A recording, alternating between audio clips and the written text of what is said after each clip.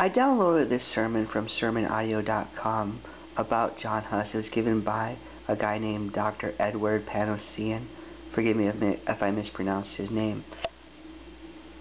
I am very interested in heretics like John Huss, John Wycliffe, Martin Luther, and the like. So I'm always interested to learn about new ones. In this sermon, not only was it interesting to me to find out about John Huss, but I found out about a couple new heretics.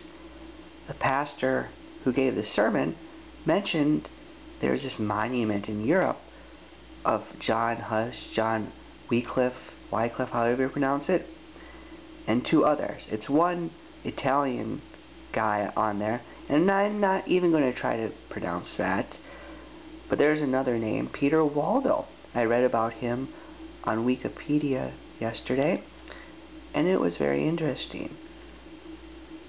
I hope to learn more about Peter Waldo, and I hope to learn more about other heretics as well.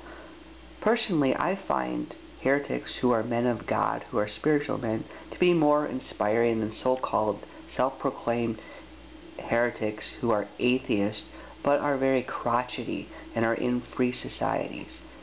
These people, who are the true heretics of history, stood up for truth in the face of great adversity.